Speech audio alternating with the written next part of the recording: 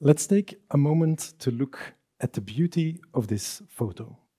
This photo was taken by the Cassini spacecraft when it was orbiting Saturn. That is 900 million kilometers away from here. And now you see a small blue dot. That dot is the Earth. It is our home planet. It seems completely insignificant from such a distance. But we know it is actually everything but insignificant. It is the only planet in the universe where we know there is life. I do a lot of talks on space, and in every talk I get the question, are we alone in the universe? And I always have to respond that there's a good chance we are not, but we actually do not know. Answering that existential question is actually what you would call a moonshot, a nearly impossible thing to achieve, something so big and difficult that you need a major technological breakthrough to be able to answer that question. The term moonshot is also used by big companies like Google for projects which eventually will change the world. The term moonshot came from a speech which JFK gave in 1962. In that speech, he announced that the US would put a man on the moon. At that time, the US was far behind the USSR, the Soviet Union, in space. So it was a nearly impossible goal to be set. Kennedy didn't want to make the space program 10% better, he wanted to make it 10 times better. He didn't want to make a small step, he wanted to do a giant leap.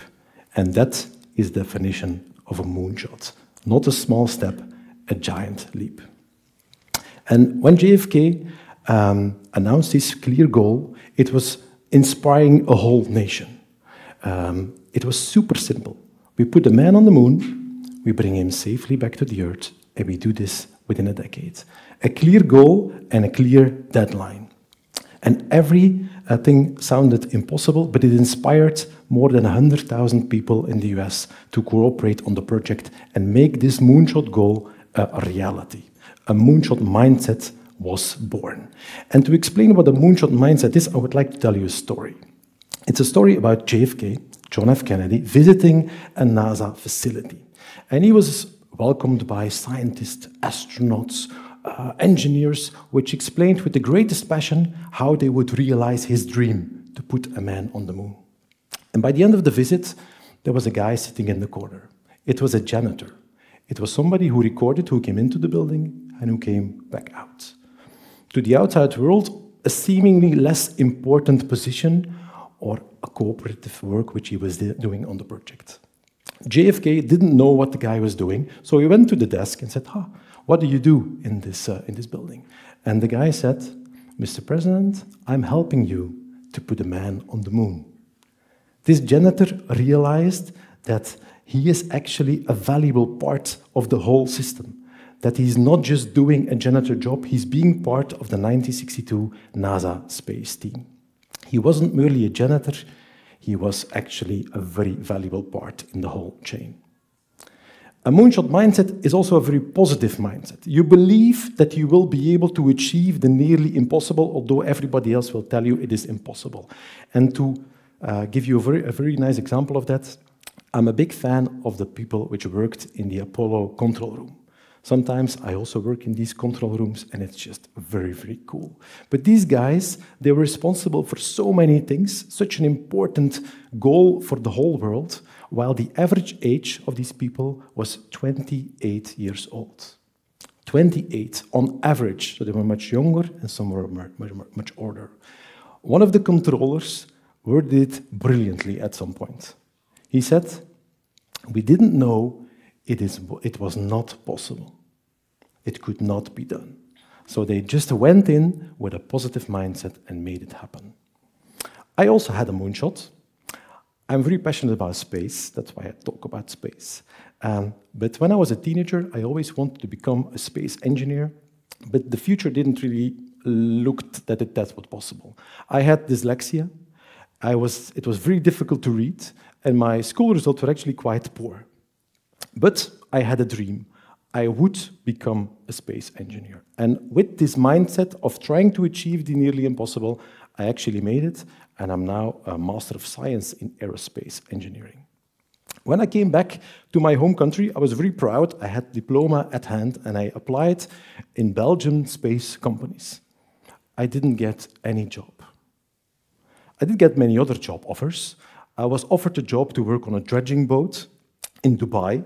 I could be a management consultant. I could do a lot of other stuff. And although these jobs are really interesting, they make good money, and actually it would be the obvious choice, I knew that if I would take one of those jobs, I would be giving up my moonshot goal. If I would accept a first job outside of my passion, I would probably never be able to get back into that. So I was stubborn. I worked in a supermarket. I sorted fruit. And the best job of all, if you ever get the chance to do it, is to drive new cars from boats in the harbor. Really nice. I was really stubborn and persistent because I wanted to achieve my moonshot goal. And a couple of months later, I got a letter. I was accepted to work on Europe's largest space telescope. It was a dream come true, something which was nearly impossible to imagine that I would ever be able to do that. And now I've been working in space for 20 years, and I still feel that moonshot mindset, that passion to work on amazing projects every day. Actually, if I think about it, I never actually worked a day in my life. I just have a hobby which is a bit out of control. After traveling through Europe, I came back to Belgium, and yes, in Belgium there are space companies, and we do amazing things. I have colleagues who build instruments for the ISS, other colleagues who build docking stations which will fly to the moon. And I even have colleagues who grow bacteria which one day could feed the astronauts going back to the moon and to Mars. So when I was working in my daily job, I usually build proba satellites. They're quite small satellites. They find a very pragmatic sweet spot between being good at very good science while having a quite modest budget. One of the proba satellites is called Proba 2. And Proba 2 is what you would call a solar observatory.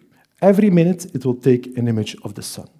Actually, for an engineer, it's a bit boring because it's always the same image. But then, on a certain day, 2012, something was photobombing our solar science images. I'm going to let you guess a little bit. What is this little black dot which is going through the image? It is actually Venus. It is Venus passing through. It's what you would call a Venus crossing. It's a bit like a solar eclipse, where you would have the moon between the sun and the earth, but then with Venus. Because Venus is much further away, it actually only covers a small part of the sun.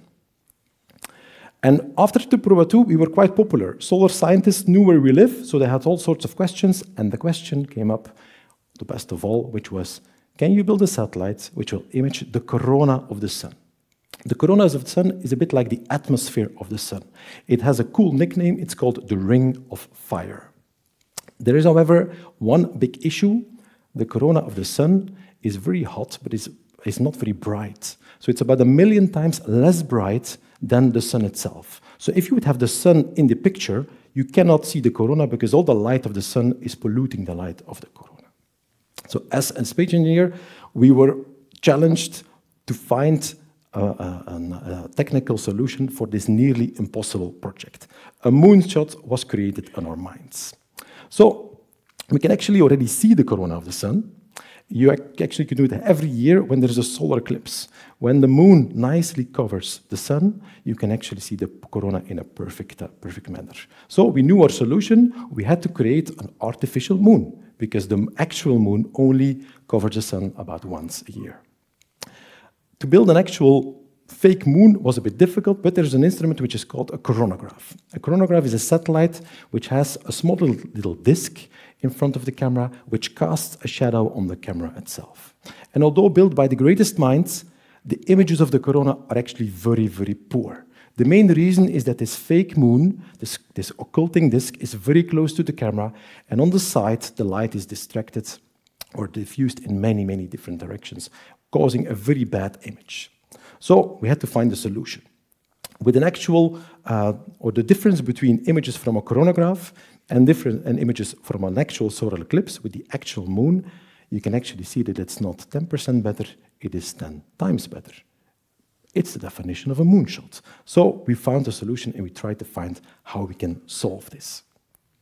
And how you can solve this is our solar scientists explained to us that actually if you could separate the occulting disk from the camera from 150 meters, we would have the perfect picture. So we tried everything we could. We did all the possible engineering which we could find, and we quickly realized that building a 150-meter-long satellite is impossible. It's not or nearly impossible, it's just impossible. To put it in perspective, the ISS is a $150 billion space structure, and it only measures 109 meters. So we have to build something of 150. It is nearly impossible. But in Belgium, we're very good at building small satellites.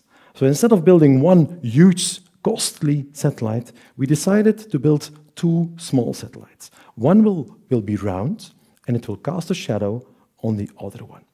The other one will have a more conventional form, and it will have the camera to image the corona.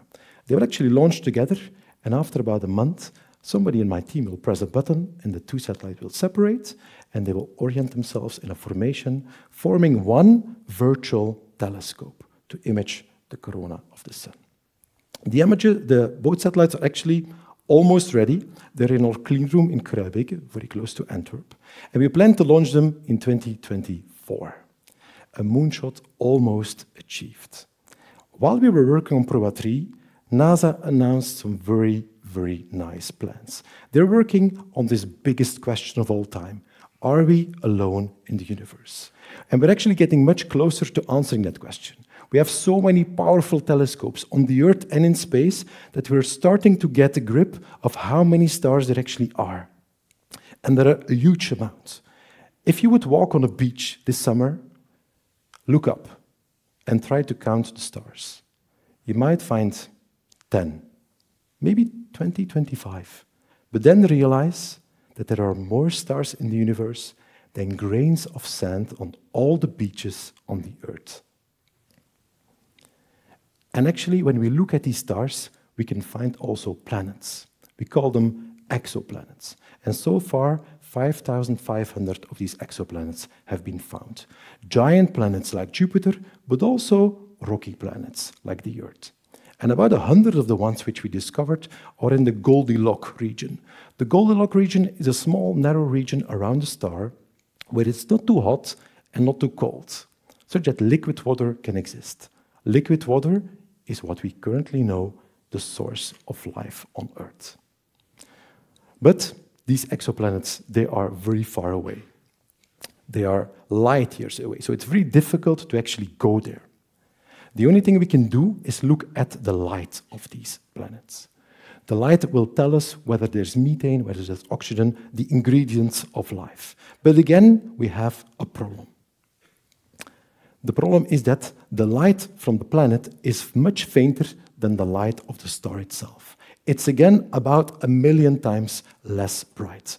So we need to do something. We need to find a way to block the light of the star and to be able to see the planets. We've talked about this before. This is what actually Proba 3 is doing with our own star. So we have not only going to realize the moonshot of us, we're going to realize the moonshot of the whole world. Proba 3 will be a cornerstone in that mission.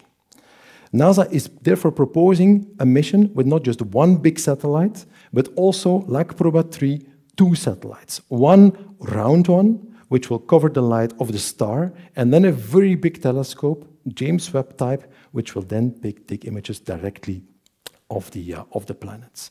So again, the technology which we're demonstrating with Proba 3, a Belgian mission, is actually a cornerstone in the technology needed to find the answer to the question of questions. Are we alone in the universe? So, look, this is part of my Proba 3 team. All engineers with great passion.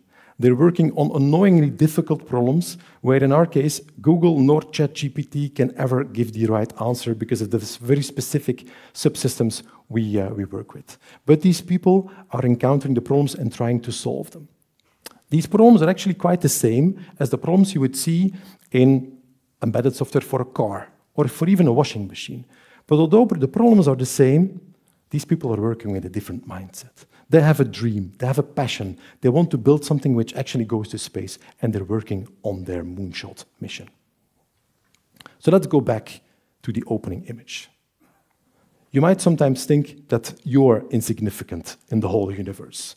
In your class, in your school, in your company, in your family, in your country. Be convinced that you are that pale blue dot. A dot with enormous potential, ready to conquer the world. Many engineers which are working in our team are actually coming from here, from KU Leuven. So I want to challenge you.